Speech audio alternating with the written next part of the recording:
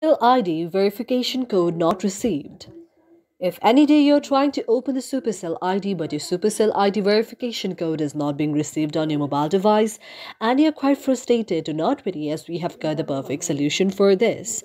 For this, first of all, you have to go to the Google Chrome on your mobile device, and after you go to the Google Chrome on your mobile device, you have to go to the search icon, and after you go to the search icon, you have to tap Support Supercell ID verification and tap like that.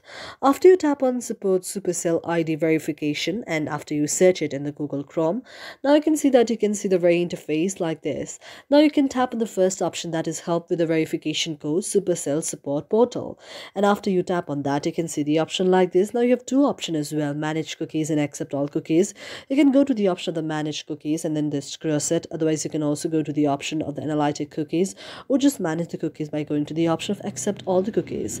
Now you can see the interface like this. You can learn the very article that is written and then go to the option of support there.